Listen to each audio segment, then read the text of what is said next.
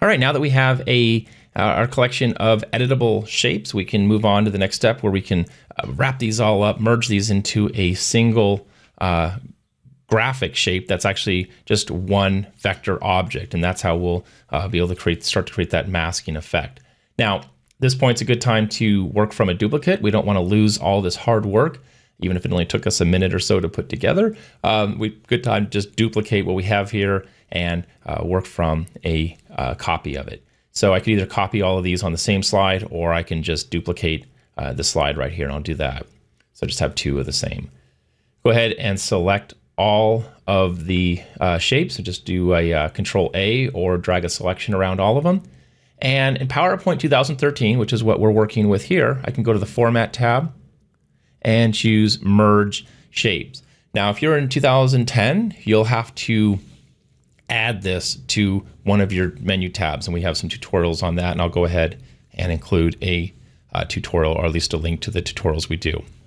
2013 makes this really easy to access. So if you ever forget what each of these does, you can just sort of hover over each of them, and you can see at least a preview of what it will do. This one is the union is what we want to work with, because it unifies all those shapes into a single graphic, right? So if I see this here, and even if I Control G to group this, as soon as I click in here again, I can have access and select each of the individual shapes. Well, that's not the case here. I can double click it all I want, but it's really being treated as a single shape. And if I zoom in, you can see that it's still vector, so I don't lose any quality here.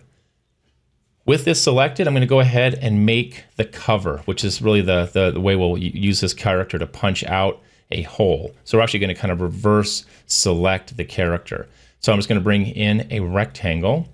Now, however big you make this is kind of dependent on the type of project you're working with.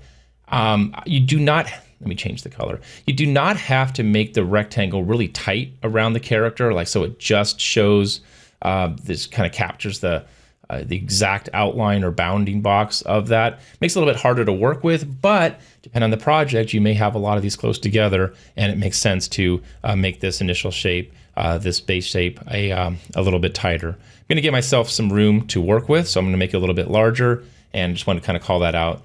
That you can, certainly play with this or think about what your final design is going to be and how large to make all these. Plus, you can always go back and right-click, edit the points, and make this tighter or bigger if you need to.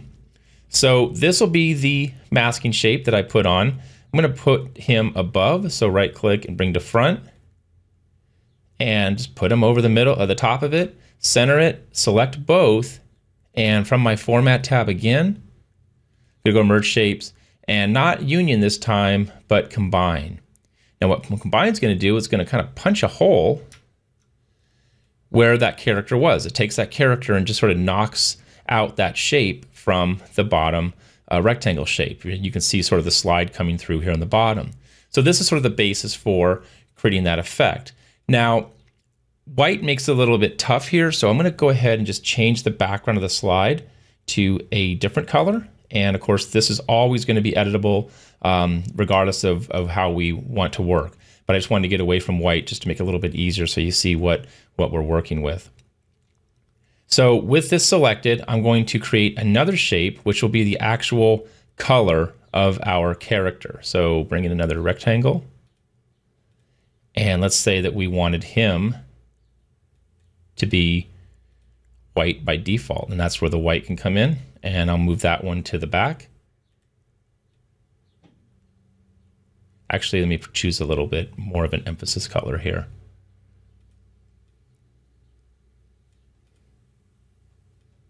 Okay, so you can see how that color, right, that base color now becomes the color fill of our character.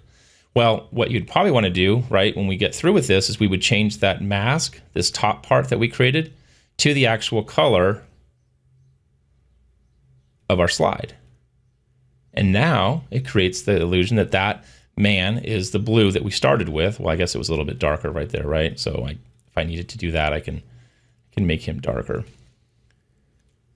And all we need now is one more rectangle, right, to bring in as the emphasis. So I'm going to put this cover back on him. I'll leave it a little bit off so you can see that, and then bring in one more.